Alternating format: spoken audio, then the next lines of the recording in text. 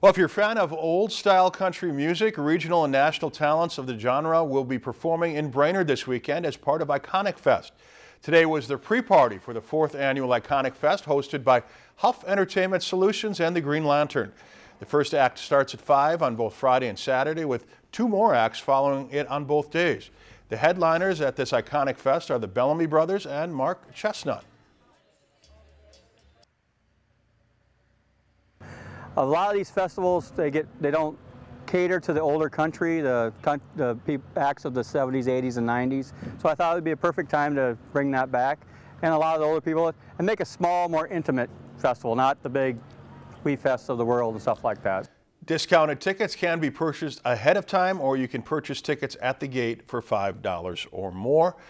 If you enjoyed this segment of Lakeland News, please consider making a tax-deductible contribution to Lakeland PBS.